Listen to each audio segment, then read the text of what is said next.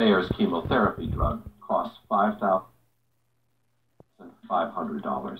The monthly supply of sunitinib, a chemotherapy drug produced by Pfizer, cost almost $7,000.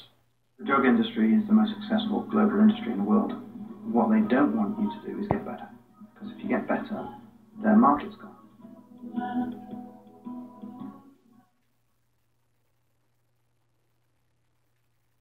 Fear. Its darkness causes humanity to make awful choices. With dreadful power, fear can bruise our minds and paralyze lofty hopes and dreams. In an instant, a global affliction, and deployed all too often by those intent on inflicting control over the masses. Fear preys on the most vulnerable among us. Fear sells, and nowhere is fear peddled more shamelessly than in the fields of medicine and human nutrition. Fear anesthetizes. It coerces, making us believe that we can do little on our own to prevent or treat disease, and forces whole nations to kneel at the altars of the drug industry. And of course, the fearmongers are also preying on fear of disease. And the solution that the fearmongers give us are drugs.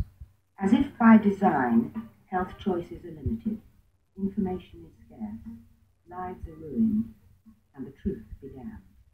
The fear machine is well oiled by petrochemical dollars and a near worldwide monopoly in healthcare. It works overtime to prevent the truth about dietary supplements from getting out to the public. Anything that comes from nature cannot be patented. They're not interested in that. So, we translate that into the real world of FDA approval.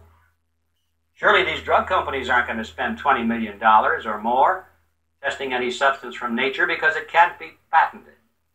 That, and of course the FDA says it's illegal to use unless it's been tested for efficacy and safety. Now you see the catch-22 you're in there. Nothing from nature, regardless of how effective it might be, will ever be proven safe or effective according to the FDA. It'll never be. Because nobody's going to spend the money to go through the test. So therefore, everything from nature will always be condemned by the FDA as unproven. An unproven cancer cure. In a small town in northern